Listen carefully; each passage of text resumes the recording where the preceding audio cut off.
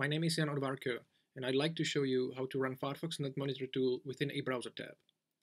We recently implemented a support for running the tool just like any other web application loaded over HTTP protocol. First thing we need to do is starting our target Firefox instance.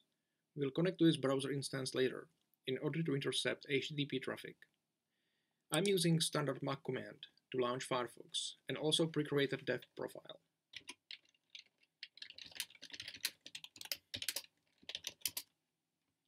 But essentially, all you need to do is run Firefox browser. If this is the first time, we need to also enable remote debugging in order to remotely connect to Firefox. Let's open DevTools Toolbox and switch to the Options panel.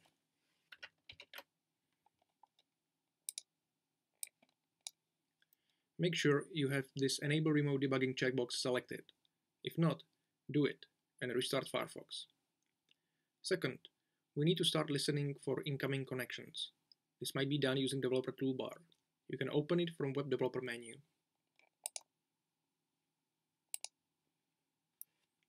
All you need to do is executing listen 6080.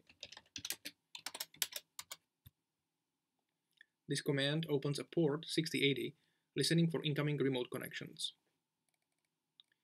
Our target Firefox instance is all set, and we can start development server responsible for serving the NetMoney tool over HTTP. The server needs to run within NetMoney directory. Let's quickly check that we are in the right place. If this is the first time, you need to also install all dependency modules. Just run yarn install. It may take some time to download all modules, but it's all already installed in my case. Now let's run yarn start.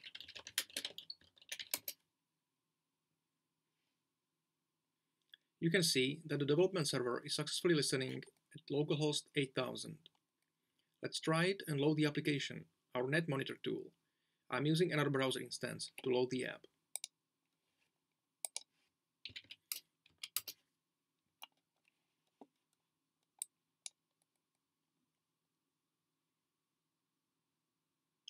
What you see now is the Launchpad that allows picking a tab available in our target browser.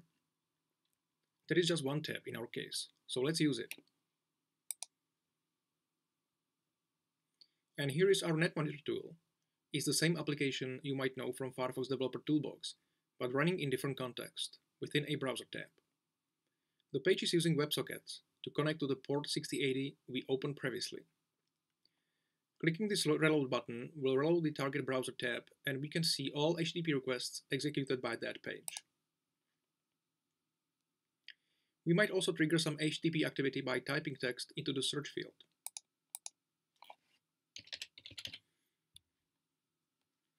You can see that all additional XHRs are properly appended to the existing list. Running the tool within a browser tab isn't only useful for remote debugging, but also for development. Let's see an example.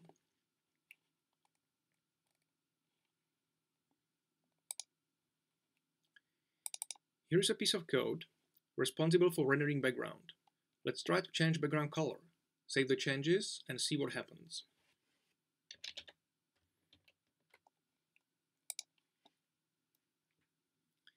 The NetMoney app supports so-called hot reload feature, and so all we have to do is just wait for Webpack to reveal the source code bundle and reload the page for us.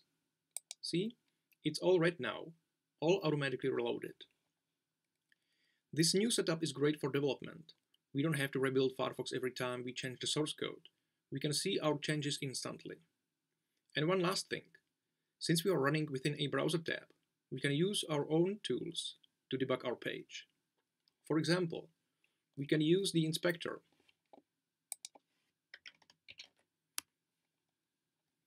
inspect the page, and disable the red color again.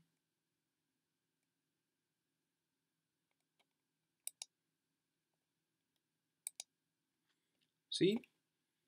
It's all white again. This is an excellent way to develop tools, since consuming our own tools when building them allows us to see and feel the user experience. That's it. Thanks for watching.